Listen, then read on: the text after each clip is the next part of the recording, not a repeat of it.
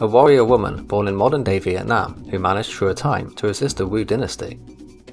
Although her actual given name is unknown, she has gone by many different ones, such as in the Romance of the Three Kingdoms games she is called Zhao Shizen.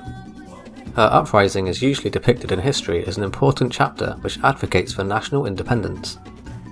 The beautiful Sea's Lady King was once quoted saying, "I'd like to ride storms, kill orcas in the open sea, drive out the aggressors, reconquer the country, undo the ties of serfdom, and never bend my back to be the concubine of whatever man." The traditional image of her as a remarkable yet human leader, throwing her yard-long breasts over her shoulders when going into battle astride an elephant, has been handed down from generation to generation.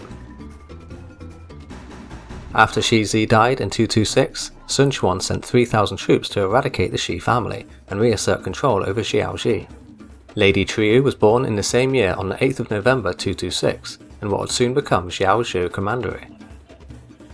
Some years after her birth, the Wu forces captured and beheaded Shi Hui, along with all of his family. Storming Zhuizhen, they killed around 10,000 people. Lady Trieu's parents were no longer with her when she was a child, so she grew up living with her older brother and his wife. Trieu had a beauty that could shake any man's soul, but her in-law was a cruel, jealous woman. Trieu was also strong, brave and smart, so after repeated altercations, she killed her sister-in-law then went to the mountains. Sun Quan went ahead of his plan to split Xiaoxi Commandery into two, Xiaozhou and Guangzhou. He then sent a general to exterminate and pacify the barbaric Yue tribes, who were known for their body tattoos, fine swords and naval prowess. Lady Trieu had remained unmarried in the mountains and forests, but gathered a band of 1,000 followers. Legend tells of a 9-foot woman with 3-foot-long breasts who had a voice which sounded like a temple bell. She could eat many rice pecks and could walk 500 leagues in a day. When she went into battle, she usually wore a yellow tunic, but her assembled troops dressed in either coarse tunics covered thinly with gold and wore toothed footwear, or they had toothed footwear which was made out of coarse cloth.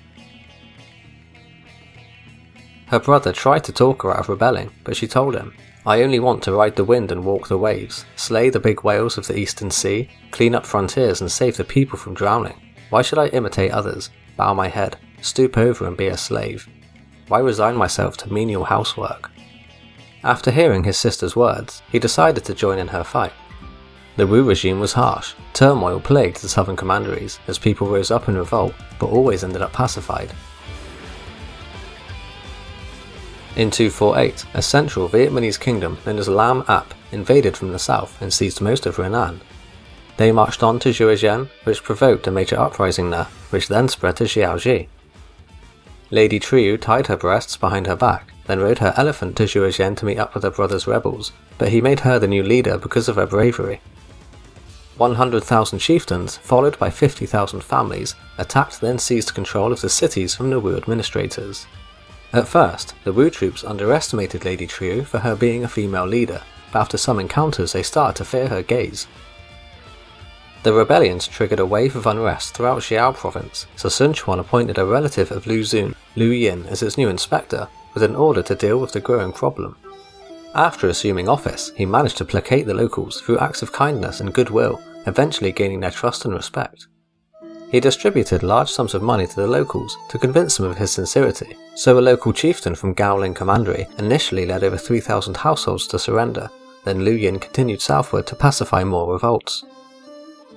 Won over by Nguyen's generosity, more than 100 local chieftains eventually laid down their arms, then led over 50,000 households out of the hills to surrender. Meanwhile, Lady Trieu managed to resist the Wu forces for about 5 or 6 months, but ended up isolated, so eventually ran out of troops. Even though it's claimed she fought while sitting upon an elephant's head, she could not manage a long war, lost the battle, then decided to take her own life. From start to finish, Nguyen's military troops totaled 8,000, then they stayed a while to help plant crops and keep the people fed. Later praised as a brave and loyal person, she had a temple built in her honour. Here she has been titled as the most noble, heroic and virgin lady.